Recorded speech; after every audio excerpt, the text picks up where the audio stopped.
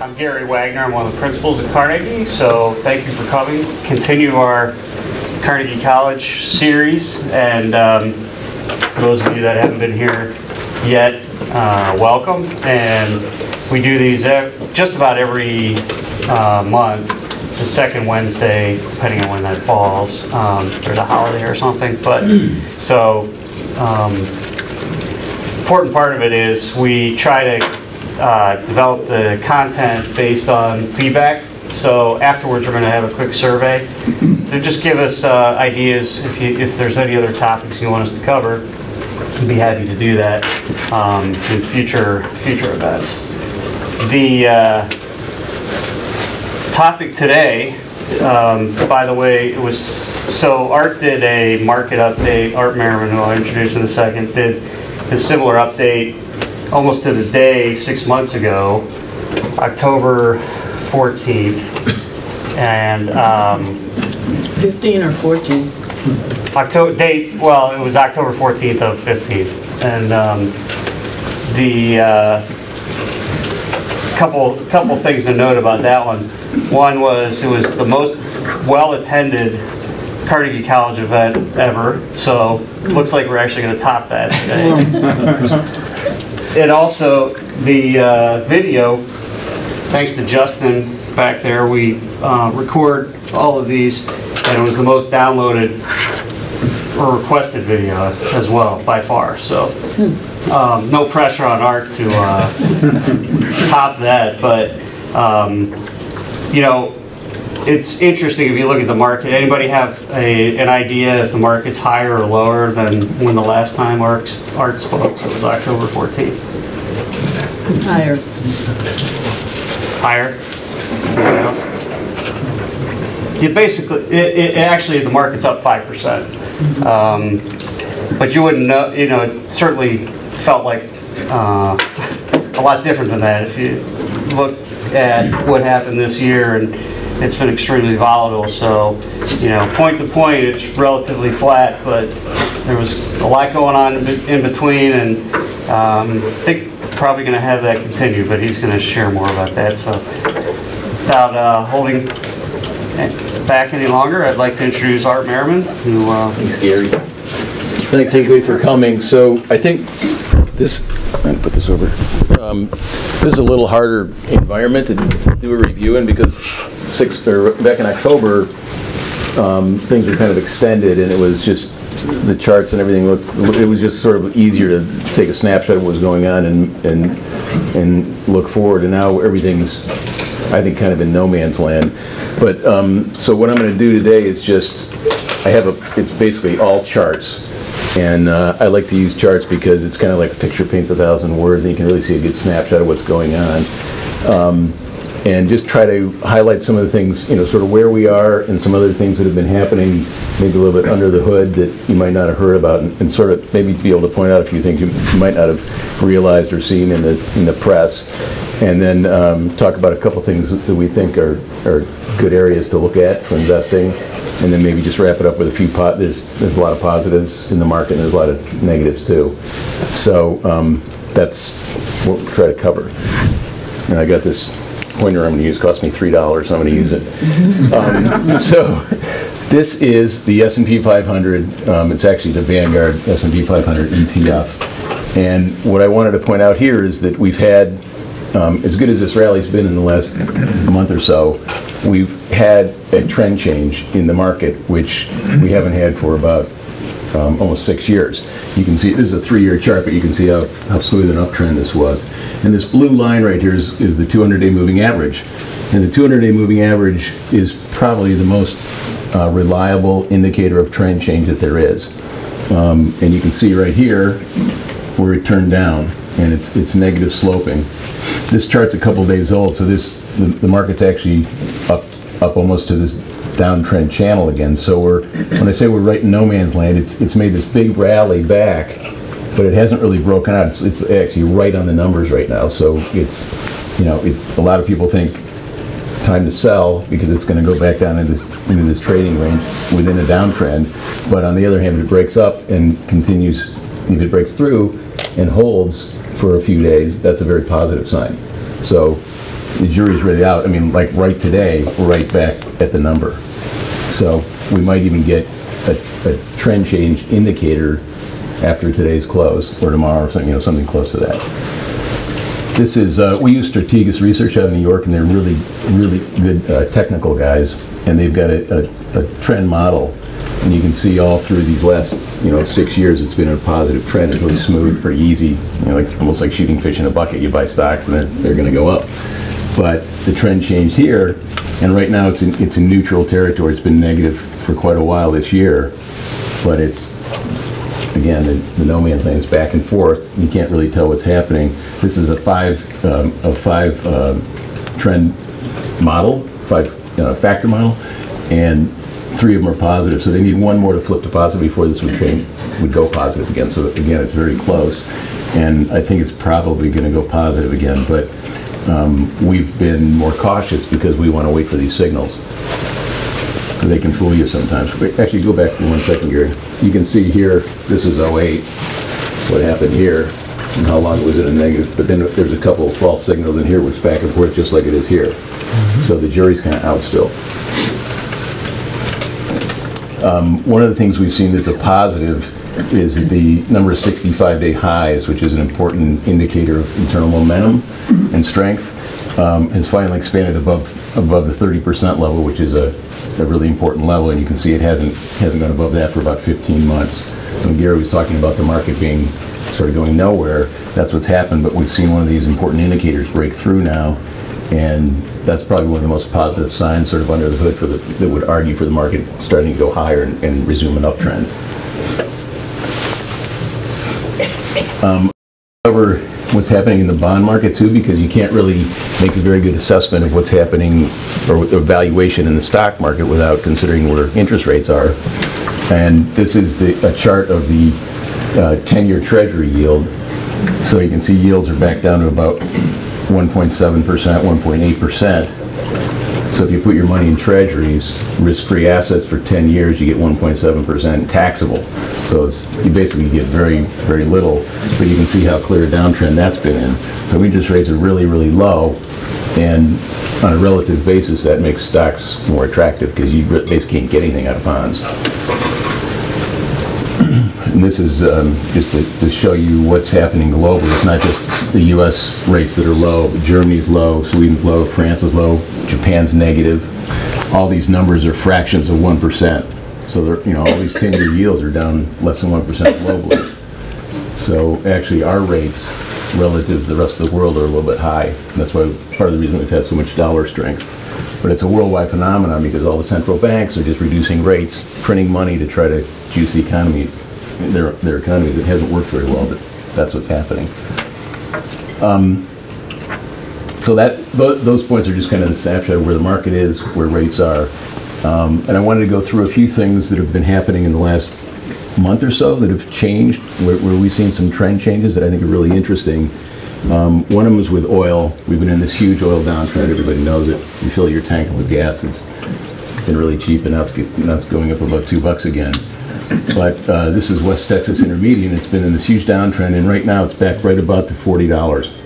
It's broken through its 200-day moving average, so there's a little bit of positive. Some people think it's over, but it's still right against this downtrend, and we're going to see what happens. But I think it's really interesting that 18 months ago, you probably couldn't find an analyst on Wall Street who wasn't predicting $100 to $150 oil. Everybody was in that sort of model. Goldman Sachs went to 200, and they even said 300 at one point. And then this happened, and about a month or two ago, all these guys threw in the towel and started saying $20 oil. It was the same guys that were saying 100 18 months ago. And I thought at the time, a bunch of us thought actually here that was a good signal that it was probably, the worst was probably over for oil. Now these guys who were so wrong are now saying 20. And then they got in a little contest who could go lower than 20, went to 18, and another guy went to 16, and then oil started going up again. So I think with oil, the worst is probably over, but a lot of times when you see a big downtrend like this, instead of just getting a V bottom and all of a sudden going back to 60 or 70, you get a long time of flat market consolidation. So this could go on in the lower levels for years. And if you look back at the financial crisis or the tech bubble, both of those sectors, financials and technologies, once they got busted, it took them decades to recover. So that could easily happen with oils too, even though it's kind of exciting now because it's so volatile. Oil's moving 5% a day, like 80% of the days this year. It's unbelievable.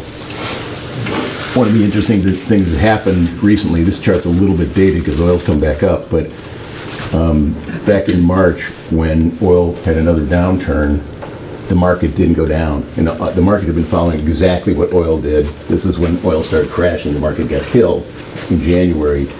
Then the market came back up when oil got a little bit better. Last time it went down in March, the stock market ignored it. So that's a divergence that's really important, and it kind of tells you that, well, the market's going to be digested this oil crisis and move beyond it. So there's still some correlation, but it's not like it was earlier this year. Moving on to gold, this is something I think the press hasn't really been talking all that much about, but they will if it continues. Gold's finally made a breakout. And this is actually a chart of the gold index, so this is the gold stocks, which have done better than the metal itself. But you can see an easy break in the trend line, and silver is doing the same thing. So we've got a reversal in trend in precious metals, which we haven't had for years. Gold's been going down since, I think, about 2011 or 2012. It's been a long time, 3-4 years anyways, in a downtrend. So is silver. Platinum's doing the same thing. So the precious metals are turning, which is, it's not that easy to interpret, but it's important to realize a big asset class like that has finally had a trend change. And then one other thing that's changing is the U.S. dollar. The U.S. dollar was incredibly strong back in 2014 and early 2015, and then it's consolidated, and now it's turning down. And this is probably the most important, more important than oil or gold, I think, because roughly 50% of the Standard & Poor's 500 companies, roughly 50% of the revenues come from overseas. So those stocks have been held back because of the strong dollar. If the dollar weakens, it's going to be a big tailwind for these big companies like Johnson & Johnson and Pepsi and all the big multinationals. So this is an interesting change, and the reason the dollar's been so strong is because our rates have been relatively high compared to other countries, and hopefully it would be good, I think, to get some dollar depreciation. This is an index that matches the dollar against the euro and the yen and the krona, and the six big currencies that are in this, and you can see how this is starting to turn down, and if it breaks down through sort of here, it's more likely they'll keep going down. And this is just this is actually the Bloomberg dollar index, but Strategis's trend model, and you can see their trend model's gone negative on the dollar. And it's been positive for all this time, so that's another big trend change. So we've got trend changes in oil, potentially gold, silver, and the dollar, which is three big influences, and those things have only really happened in the last couple months. So that kind of leaves us where, what do you do, which is the big question, and that's a tricky question. But one of the things that's really interesting is that the number of stocks that are out there that are yielding more than the Treasury yield right now is really elevated. So 56% of the companies in the S&P 500 in the stock market will give you more return from dividends than you can get from buying Treasuries. And you can see historically that's way up. So that just means that dividends relative to bonds are really attractive. And this is just a different way of looking at it, but this is the whole S&P 500. So that the whole S&P 500 yields more than Treasuries, which is this is going back to 65. So that's a long time.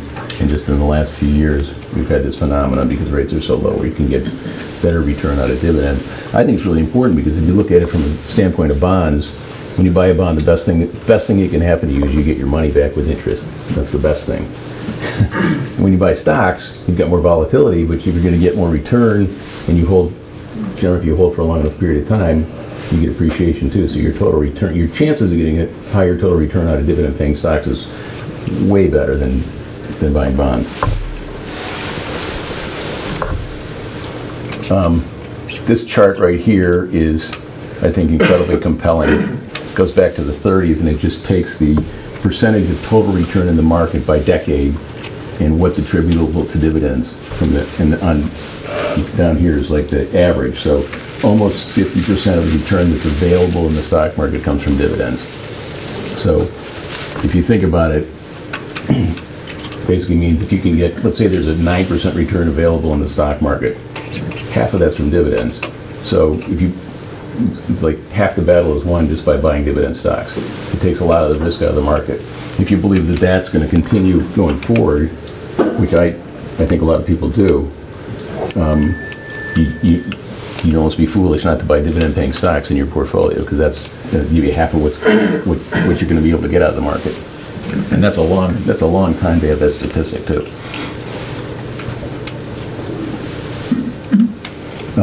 This is just a slide to show that there's been a really strong outperformance in the last few years from growth stocks versus what they call value stocks. Value stocks have been in the doghouse, and that you can see that there's, this peak of outperformance. This is the growth stocks minus value stocks, and it shows you how much better value stocks have been doing. And it's so elevated that it's pretty likely that that reverses itself. It's only happened one other time when it's gotten this high, back in the late 90s. So that argues again for value dividend-paying kind of stocks. And this is another chart that shows how the dividend payers versus non-payers have suffered. So the dividend payers versus non-dividend paying stocks have been going down well, since the financial crisis really. And just recently they started to turn up. And if you look at this right here, the PE ratios for the next 12 months for companies that don't pay dividends is 17.6. Companies that do pay dividends, 15.3. So you've had this multi-year trend of dividend payers underperforming, but they're way, way cheaper. They're 2 multiples cheaper than dividend paying stocks. So again, you've got an opportunity there. So that's my pitch for dividend paying stocks, and it's in our wheelhouse because most of our clients own big blue chip, strong balance sheet, strong free cash flow, dividend paying companies. But there's a lot of strong argument that that's a great place to be now, and for the last several years they haven't done as well. So I wanted to wrap up by going through just some of the positive and negatives that we're looking at to try to tell what the market's going to do.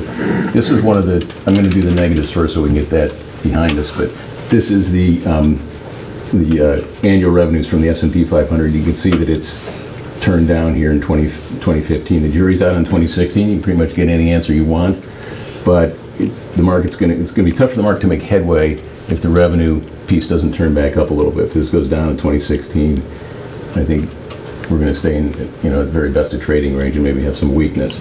But that's probably the primary reason that the market's been so choppy for the last year or so. And this is maybe even a bigger negative concern. Operating margins have turned down. And you can see if you look at it on this basis with the tech bubble, financial crisis, op margins turned way down. I don't think that's going to happen again, but it's definitely a red flag.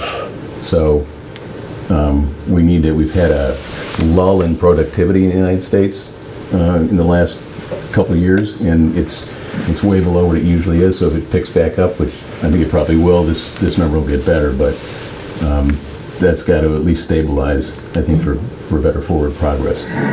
Companies just aren't being able to, they don't have as much pricing power. They just can't get quite as much margin as they were getting, even though it was pretty elevated. There's also just a couple, all this is noisy, but the stock market as a percentage of the gross domestic product is elevated. This is one of the things that Warren Buffett looks at and he thinks is a red flag, because if you have the market values amplified versus our GDP, it's possibly a sign of overvaluation. So that's another negative. You can go to the next, Gary. And this is just margin debt, how much people are borrowing to buy stocks. This is, again, tech bubble, financial crisis, and now. So that can be worrisome. Interest rates are so low, I think people are borrowing a lot more money to buy stocks, because it's almost is very, very cheap to leverage your stocks. We don't really do that here at all, but it's still a concern because if there's a dip in the market for whatever reason, margin leverage can cause that to be exacerbated on the downside. So those are kind of the negatives. The positives are that on a valuation basis, the market isn't, it would be hard pressed to make an argument that the market is expensive. One of the things when you're looking at PE ratios is that you really need to relate it to the price of money, to interest rates. So this chart shows you that when we're in the range we are now, basically 0 to 2% interest rates, we're at 1.7 now. The historical PEs have been about 17.9. So in that earlier slide I showed where the dividend-paying stocks are at 15.6 or whatever it was, actually the market's maybe a little bit cheap on a PE basis. So we don't have a valuation issue like we had in 2000 with the tech bubble where things were trading at 100 times sales. We've got a nice solid multiple. So that's a good underpinning for the market, and particularly for dividend-paying stocks. Unemployment, I know everybody's heard about this, but these are unemployment claims, and obviously they're way, way down. So this is, considering that we're a consumer-oriented society and 70-something% of our GDP comes from consumers, more people are working, they're going to spend more, so consumers going to be able to continue to drive the economy. And I think this has dropped fast, but it's really probably got some lags before the spending really hits when people get jobs and they want to feel comfortable that they're not going to lose their job again, and they start spending more. And this is one chart I want to put in because I think a lot of people don't realize this. This government spending and contribution to gross domestic product historically has been much higher, and then this is the austerity stuff we went through. It wasn't really austerity, it was just less acceleration in spending, but call it austerity. But it was a drag. The government spending component of GDP was a drag, and now it's reaccelerating, partly because of the election. Everybody wants to get reelected, so they're spending like crazy. But a lot of people think this will help defense stocks a lot, because defense spending's been way down, and with new administration coming down, it's probably going to go up. But that's likely to contribute maybe as much as maybe up to 0.5% in GDP, which is a huge boost. So government spending is now going from a negative the last 4 years to a positive, and that's historically been a good thing for the stock market too. One other little thing that maybe a lot of people don't realize is the number of stocks that are listed on the exchanges has shrunk dramatically. So back in, just before the decade, there was 8,800 stocks on the market. Now there's 5,300, probably even less than that now. This is because of mergers, acquisitions, buyouts, whatever, but there's a huge shrinkage. So if you think about it from the standpoint of money chasing the same number of stocks, there's a lot less supply out there. And that could be bullish for any buying that might come in. A lot of people think that when interest rates do start to go up, all this money is going to come out of bonds. You're looking for a place to go. Where's it going to go? Dividend-paying stocks. And there's less of them out there, so they'll probably tend to move up more than they would have historically when there was more supply. And the other thing, I put China last. This is the last slide, but I put this last because it's, I think, a real two-edged sword. This was a big issue earlier in the year when China was completely imploding. And the issue is that China, the forecast for their GDP is obviously decelerating, which isn't that surprising considering the size of their economy. And it would be, unbelievable if we could get this kind of GDP number. They're not bad, but relative to where they've been, that worries people. And I think the issue is that China's economic data that they put out is so opaque. Most of it's just fake, I think. Nobody really knows. And so it's nerve-wracking when everybody starts talking about China rolling over and maybe going down for a while. But they're not going down. It's just a decrease in their growth rate.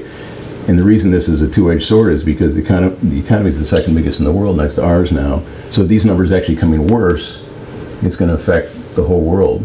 But on the other hand, if they're better, and they can do a lot over there to deduce it because they've got so much money, then it's a huge, the news 2 months from now is that China's growing much faster than everybody thought they were. it'll be a huge boost for the stock market, for the U.S. market. So the jury's really out on China and what's going on there, but likely slowing down, but not to the point where it's any sort of disaster. Still good growth. And I think that's all I've got. So, I mean, the conclusion is, I think that the market isn't particularly overvalued. It's not great. It's not cheap. But if you have to really look in certain spots to try to pick, it's like a stock picker's market. There's certain things that look very overvalued, certain things that look cheap. But probably the easiest path to success, if you're a sort of a buy and hold, longer term investor, is to buy blue chip stocks that pay good dividends and have decent growth prospects, put them away and hold them, and not worry about the day-to-day volatility that we've got, because eventually it'll smooth out like it always does. So I think that's pretty much what's going on.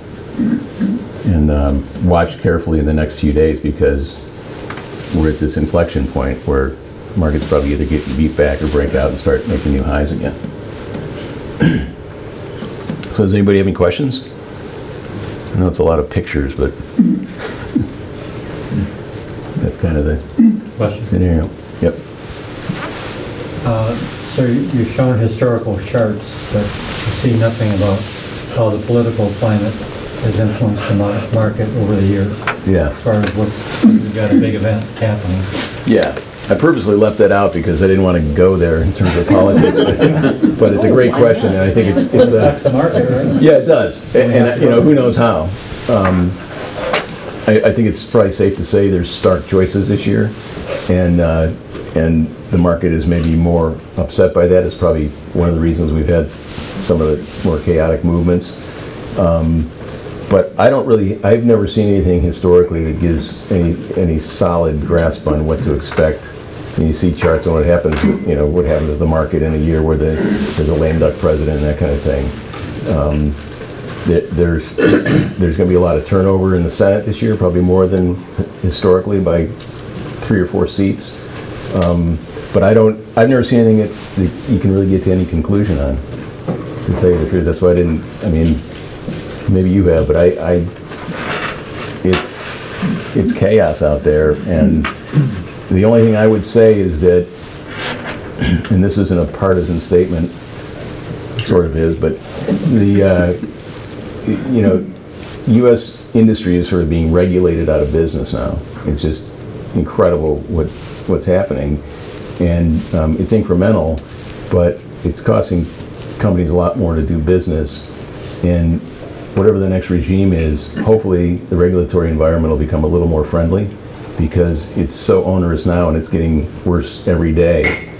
I'll give you an example. A client of mine has a manufacturing business, and he hasn't had an OSHA violation in 7 years. An OSHA guy, he had an employee who had cut his finger a little bit on a machine.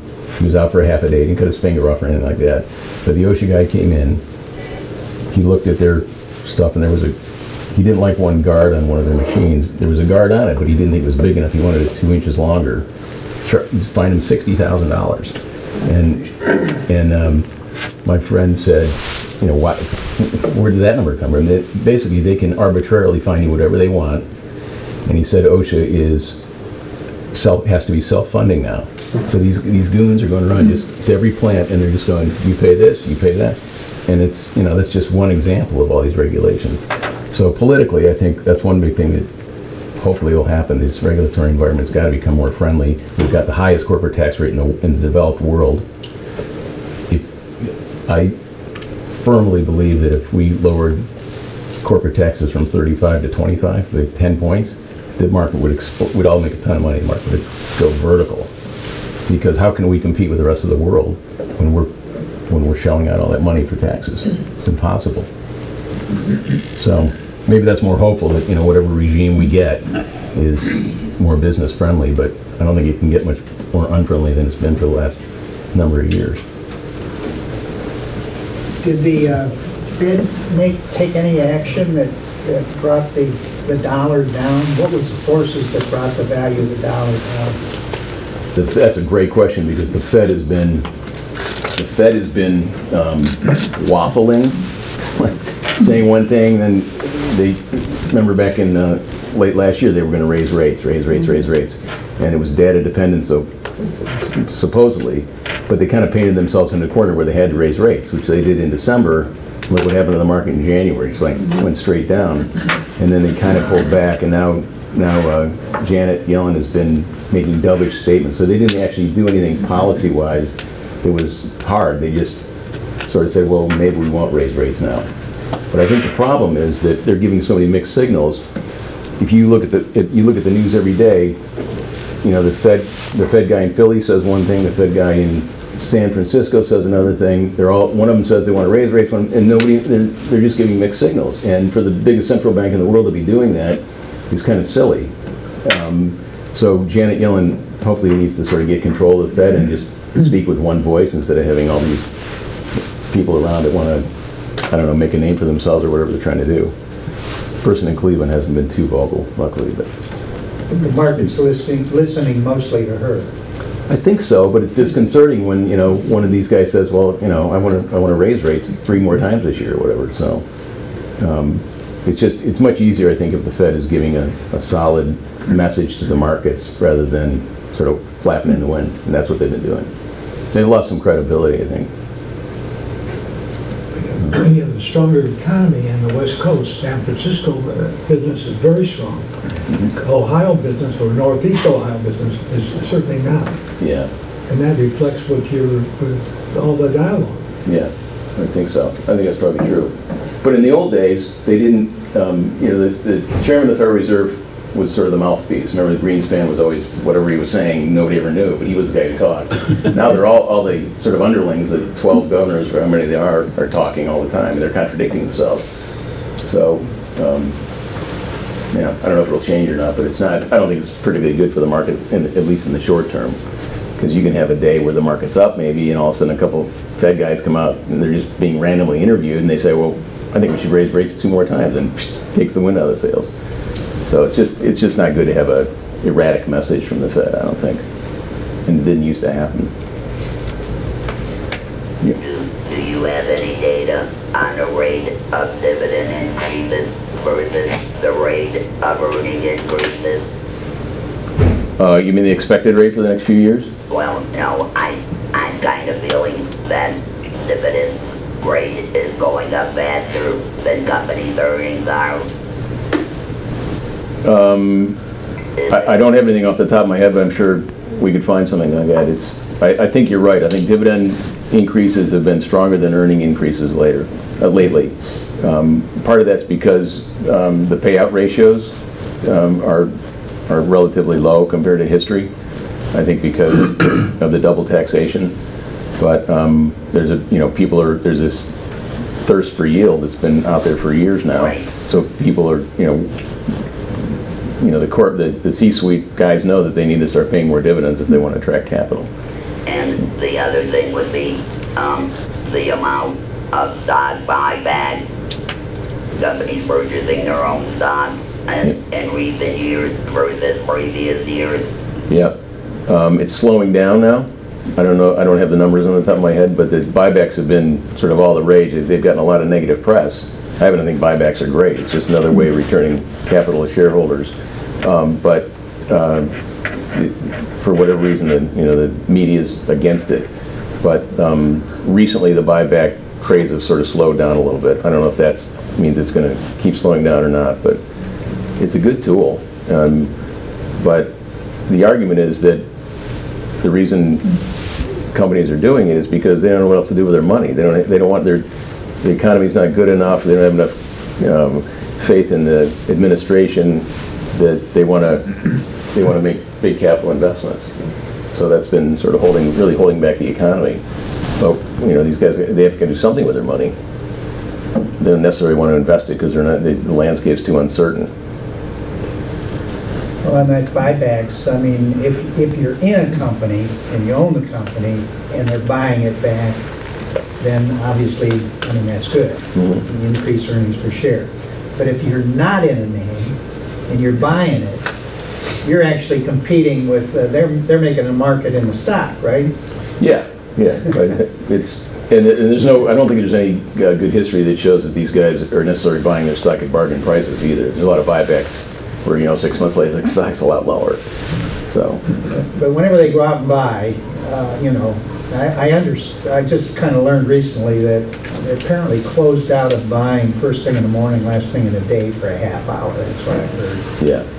But other than that, is there any way to get an idea, you know, when they're buying? How do they buy? Do they just go out there and buy 200 shares at a time, or, you know? Yeah, I don't know what all the regulations are, and they have certain windows when they can buy. There's certain blacked out times where, if you're an insider, where you can't buy, you know, personally.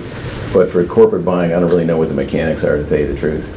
I don't think they're buying small amounts at a time. No.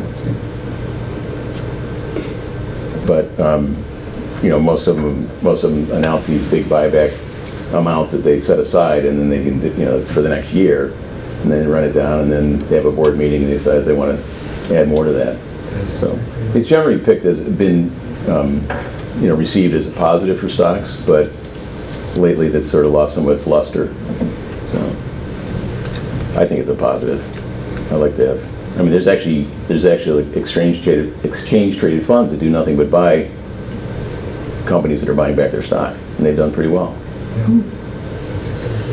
Yeah. So, any other questions? If you have any tough questions, ask Gary. But thanks for your time. Yeah, thanks, Art. Okay.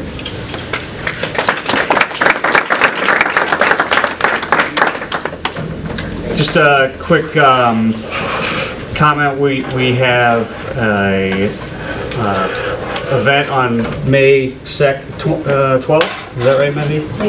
May 12th, which is our next Carnegie College, but it's actually going to be an evening event. Starts at 5:30, but Ken Malin, who's a pretty well-regarded local economist, is our guest speaker. So I encourage you to, if you're available, to attend that. I think it's going to be a good one. So other than that, we're handing out surveys, and I appreciate your feedback, and we'll be around to answer any questions and chat. Thank you.